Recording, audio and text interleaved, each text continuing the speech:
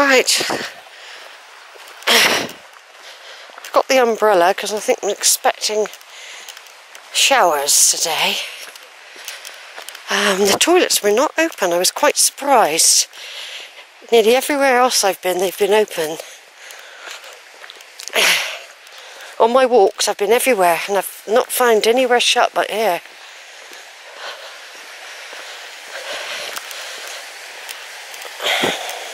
Not to worry, it's all on the video. It'll all be over YouTube. Bossington don't open their toilet facilities.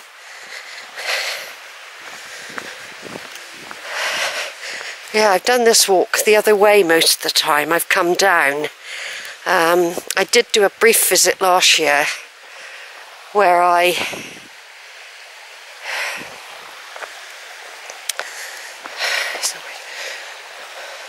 did do a brief visit last year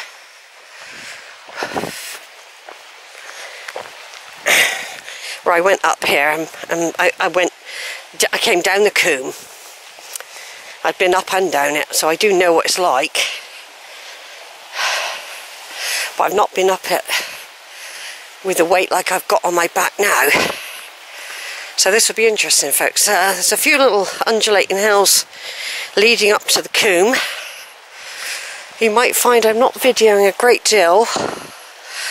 I might stop and do a small video part of the way up when I stop for a breather.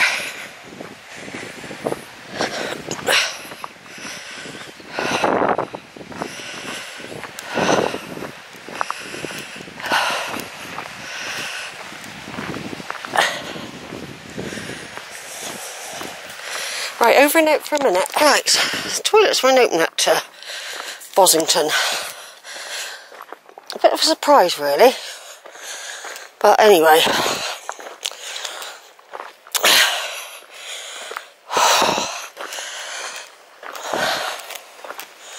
Steady climb up.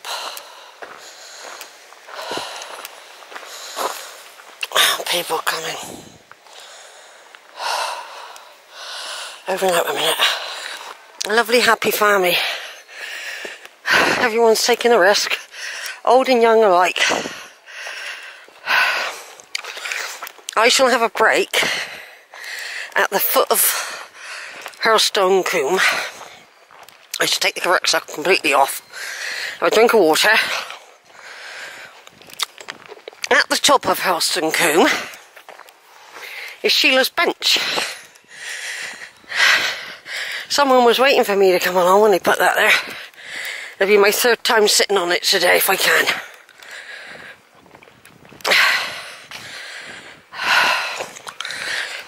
So here we go, folks. I still haven't decided whether to do the rugged route, which I want to do. I do want to do it.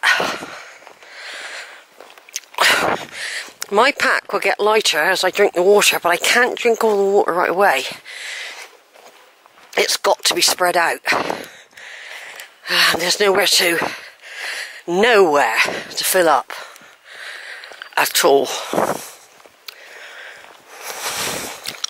I didn't even fill the big bottle right up today. I did it 3/4 just to take a little bit of the weight. I had a glass of water before I came out, a glass of orange juice, 3 cups of tea.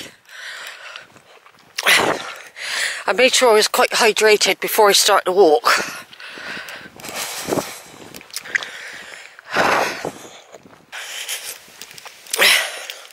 I mean, at the moment my rucksack isn't too bad, but you load it up and what happens is the stuff starts to sink down your back.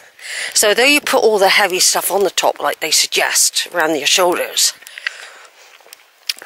the lighter stuff starts to get flattened and the stuff starts to gradually go down your back towards your lumbar region. So I'll have to refresh it in a minute. I didn't want to keep the plastic cover over the top either, the canopy, because I need it if it suddenly buckets down. Of course I need it on there. I didn't bring a walking stick. I wanted to, but quite often I'm handling the cameras, like now. It'd be a bit jumpy because I'm having to hold it with one hand.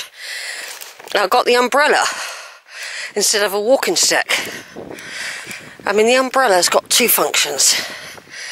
It's good for keeping the rain off. It's good for keeping extreme sun off. But I haven't done that so far. I've got a hat, which is in my bag. I'm not putting that on unless it's bright blue sky and heavy sun, because it makes my head hot. We'll start doing the climbing in a minute. This was the easy bit. This is the easy bit.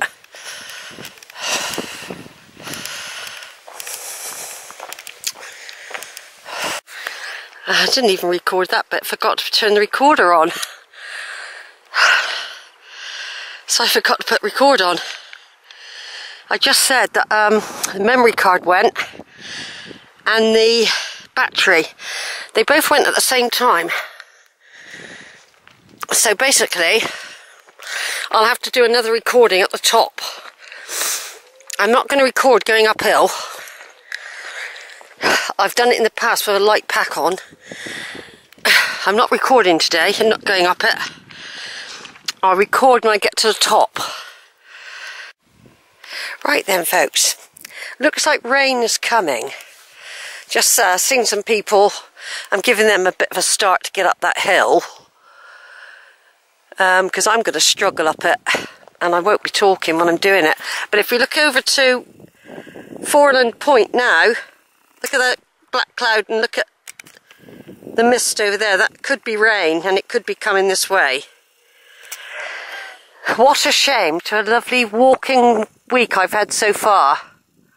But I think the rain is coming. I might have to put my waterproofs on. What I'll do, I'm going to get them out ready.